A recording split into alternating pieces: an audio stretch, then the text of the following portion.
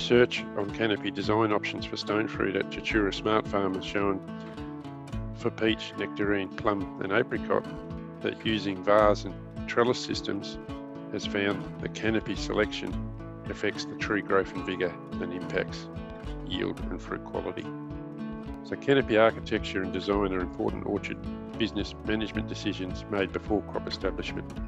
Canopy type and design influences tree density and tree size and shape, governs yield, and orchard management practices like infrastructure, designs, costs, irrigation, nutrient, pest and disease management, labour inputs, and affects the vegetative growth and development of the trees and impacts fruit quality and production potential. Open vase freestanding canopy design is the most common in the industry and represents the industry standard for peach and nectarine in Australia. Canopy systems can range from low-density freestanding vase trees right through to modern high-density two-dimensional hedgerow, vertical trellis systems, and three-dimensional V-trellis systems.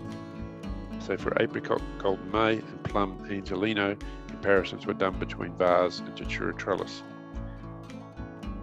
The results show for plum and apricot that Tatura trellis out-yielded vase in the establishment years due to having higher tree size, light interception, and the capacity to carry more fruit number. Tatura trellis resulted in more uniform fruit weight and more uniform maturity compared to the vase canopy systems, both plum and apricot. Greater vegetative growth, pruning biomass, trunk size occurred under the vase trees despite having lower light interception.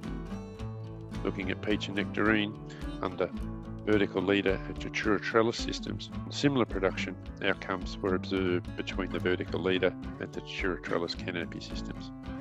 From a vegetative growth perspective, trunk size was not different between the vertical leader and Tatura trellis canopy systems. However, greater pruning biomass occurred under Tatura trellis. Greater and more uniform light interception occurred under Tatura trellis canopies, despite having taller trees under the vertical leader trees.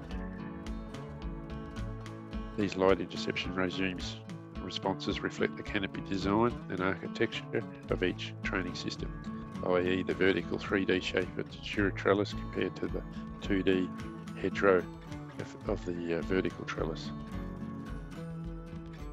Hello, I'm Mark O'Connell, Senior Research Scientist at Agriculture Victoria based at Tatura Smart Farm.